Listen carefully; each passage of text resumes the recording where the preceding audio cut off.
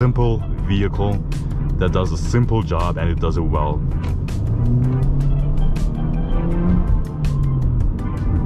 This thing has one of the largest aftermarket supports for any car, really.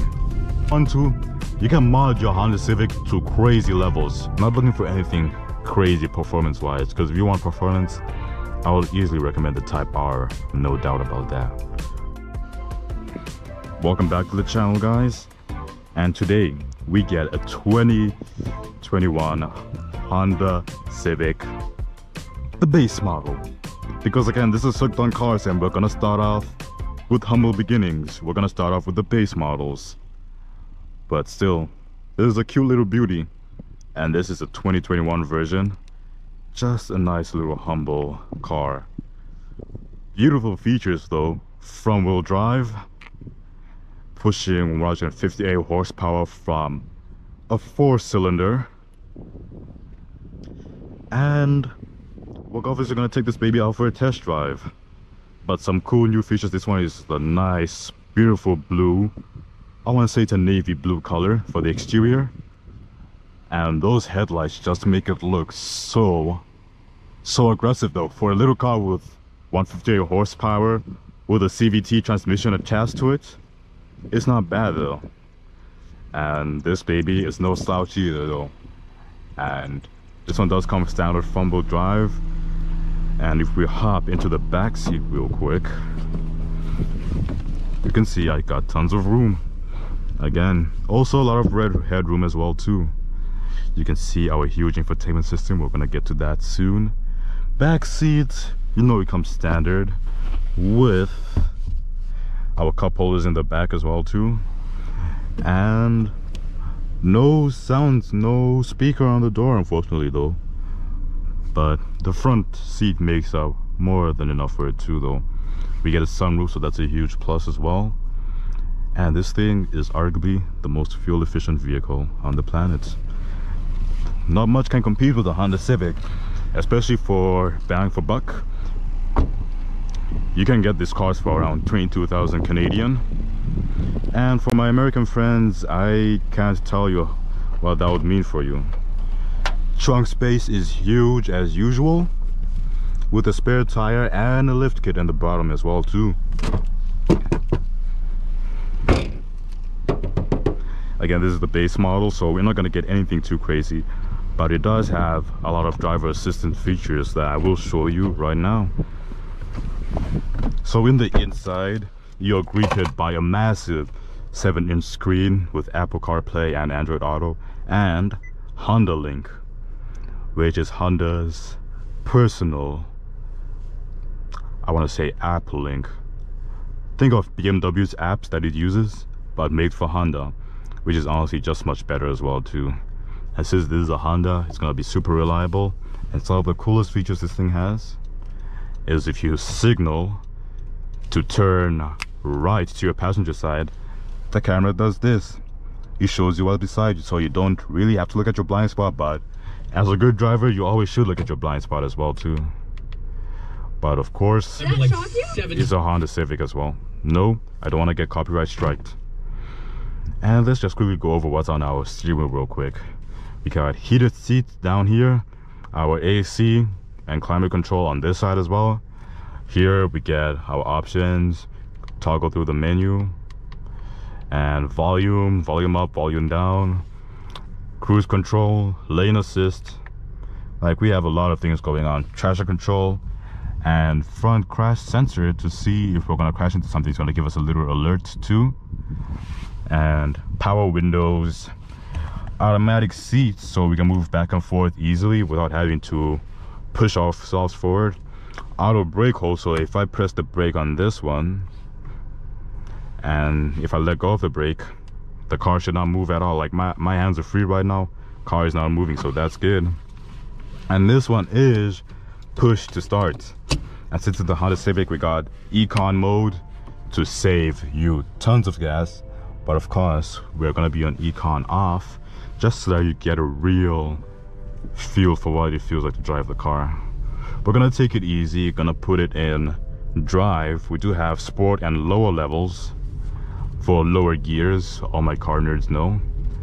And with 158 horsepower powering the front wheels in a nimble little car like this thing has one of the largest aftermarket supports for any car, really.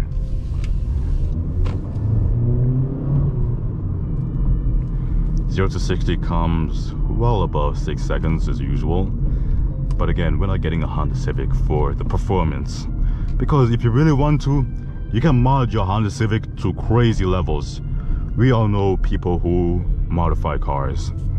They would have a Honda Civic pushing 158 horsepower, attach a turbo to it, upgraded transmission, get stickier tires, and just go wild on the streets.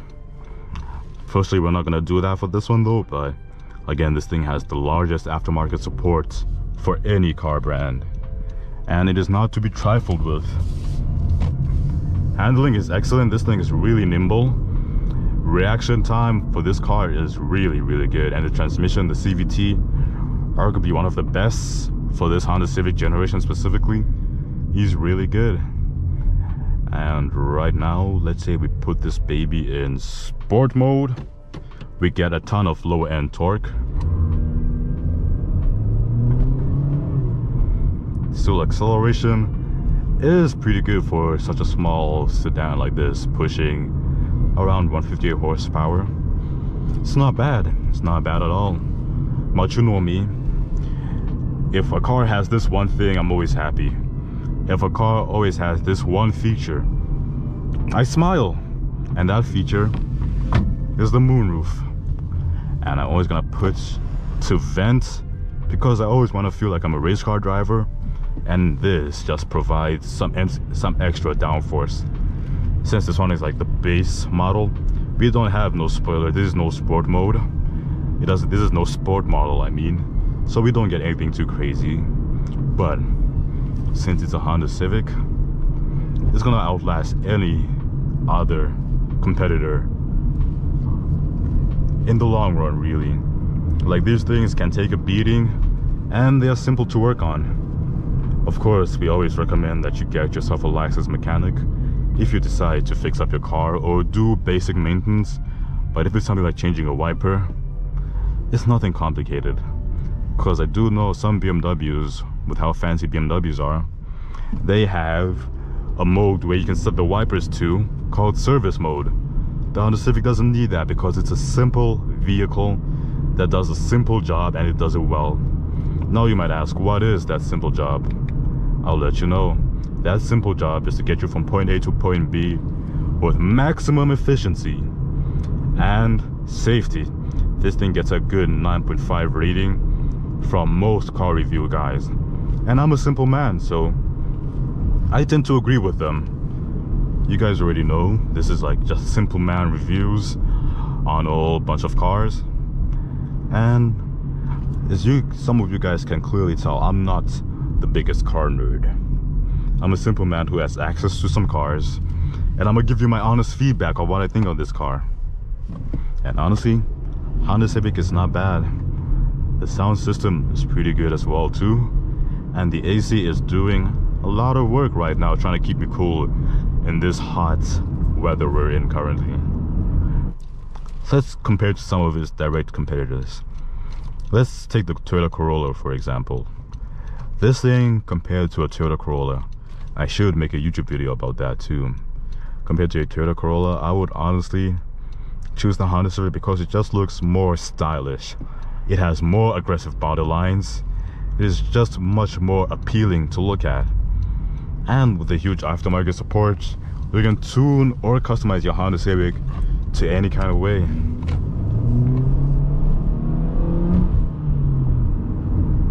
And the 4-cylinder is not quiet either too. When you really want it to make noise, it makes noise. And nimble little car, decent amount of horsepower,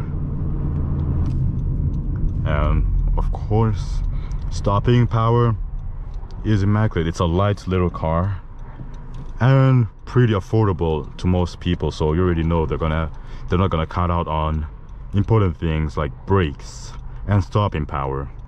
Now since it's a Honda Civic, it is really really simple to work on as well too, which is a huge plus in my book.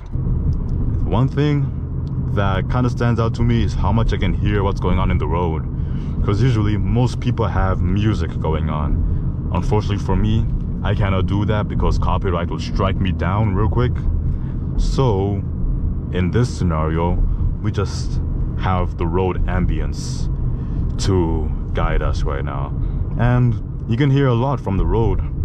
Every little bump, you can hear it.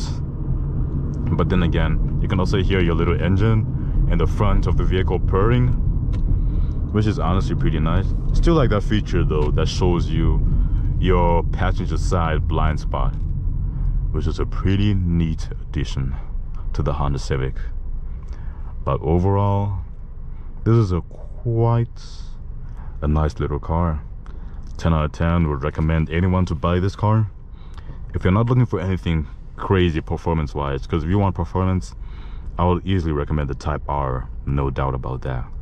But with the Civic, it's simple, it's efficient, and it does the job so well that you don't have to worry about a lot of things. You don't have to worry about the car breaking down on you. You don't have to worry about any of those excess stuff. Just you have to do your daily maintenance, and you should be good for pretty much any situation with the Honda Civic. And if we decide to go into the lower levels that you guys have been waiting for, but into lower levels, this thing redlines aggressively. This thing revs to like revs up to 8,000 RPM. Put it in lower level, and if we quickly step on it, you kind of hear the little engine wake up just a little bit. This thing, I would say, wakes up at around 3,500 RPM. That's what I would suspect is its ideal power band. There we go.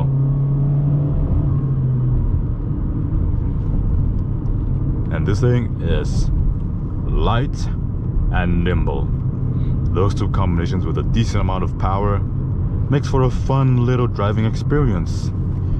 You're not gonna be racing anybody, you're not gonna be outrunning anybody, but you're gonna enjoy driving this little piece of Honda heaven. That's what I'm gonna call it now, this little piece of Honda heaven. Because Honda did put some effort into this, and you can tell and you can feel it. Now, quick acceleration testing. We're at 50 and go. And we're going uphill too.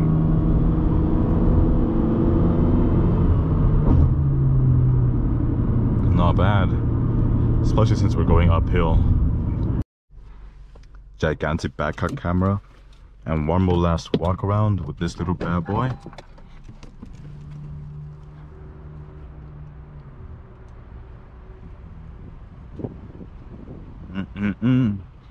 This has been fun. Now I gotta give it back to Enterprise. But overall, 10 out of 10 would buy this fun little car, and we'll probably opt out for the higher models as well too. But this has been Morty, signing off. Peace.